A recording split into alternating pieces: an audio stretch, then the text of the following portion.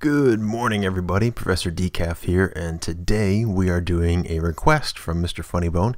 He wanted to know how we could make something like a hush kit that we see in this image here.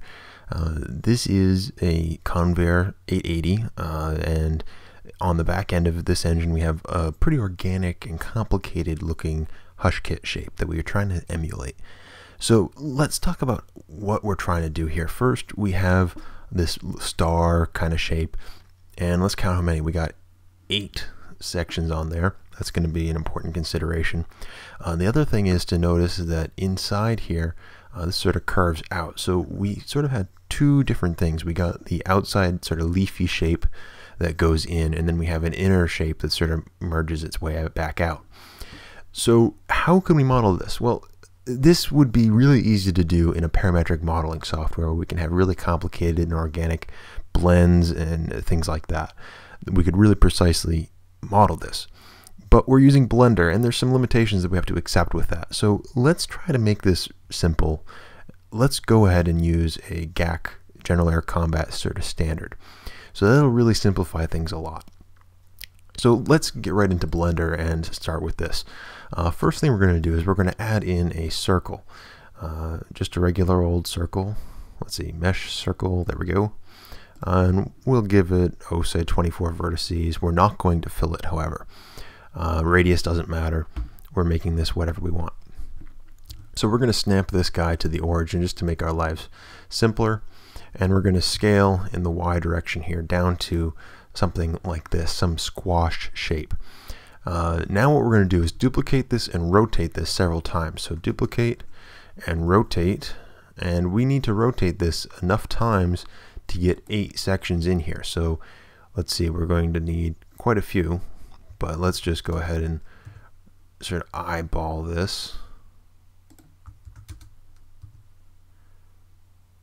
Something like that, roughly. Let's go back and actually do this with the right number of degrees. So this is going to be R45, duplicate R45, duplicate R45. So here we go. Here's what we're trying to work with.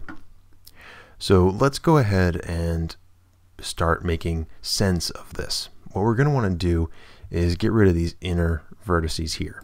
We're going to get rid of those right away. And what we're left with is a whole bunch of pieces out here. Now, depending on where we want everything and how detailed our mesh is, we're going to have a few vertices in the middle here. And what we're going to do is we're going to merge these guys together. Merge at center. Now, let's see if that sort of approximates what we want. Well, not quite, but we're going to deal with that. So let's merge each and every one of these guys at the center. And this begins to form our star or flower pattern and shape. Oops, there we go. Only need 2 at a time.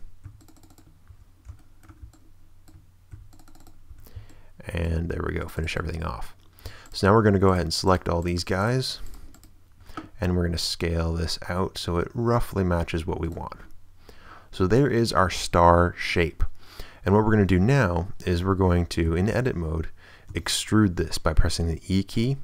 And we're going to bring this out, and we're going to click the middle mouse button to snap it to an axis. And we're going to bring it out to, say 2, just so we have a nice distance to come out with.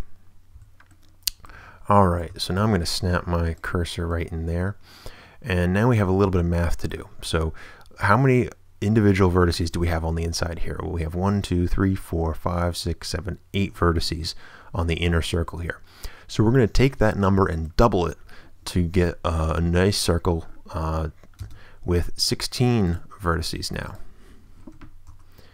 And we'll keep the constant radius, because out here this radius was pretty much the same. Those are the same diameter out there. So we're going to go into edit mode and extrude this out, and we're going to go out to 2, and then we're going to scale this down so it just barely starts to hit inside here. So we can zoom way in and mess around with the scaling here, and right about there, that looks about where we want it to be. So what this piece right here is going to do is simulate the curved inside piece. So we're going to multi-cut this just with a couple pieces there, and we're going to start scaling these guys just to try to get that sort of curved nature into this and capture that shape. So we have that. That's all nice and pretty. And now what we need to do is make this more to a GAC standard. So we're going to have to enclose a few things here. So I'm going to fast forward right here, and we'll pick back up on the other side so you can see what happens.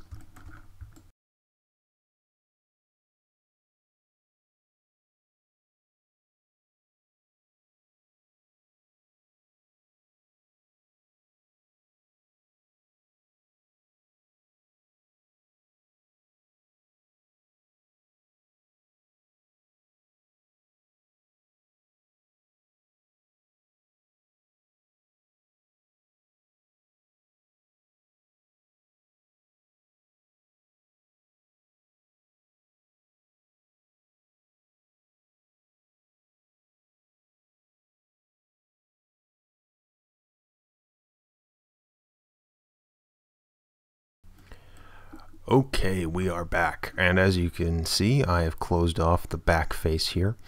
This is just so that we can have a color applied there, because with the General Air Combat Standard, well, this isn't really a big attraction here. We don't need a lot of detail here, and why show the inside when we don't need to?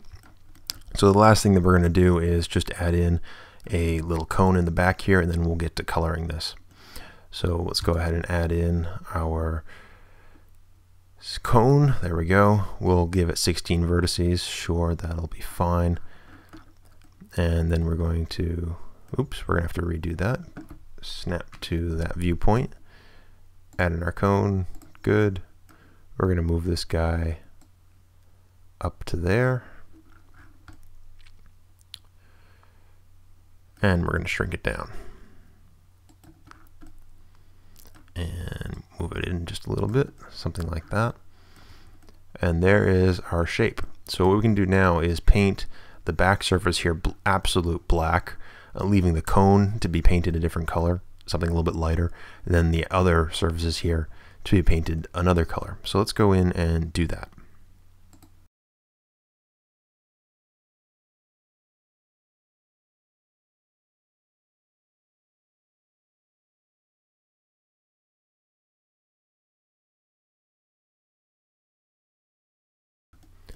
Okay, and here is our hush kit all set up and ready to go.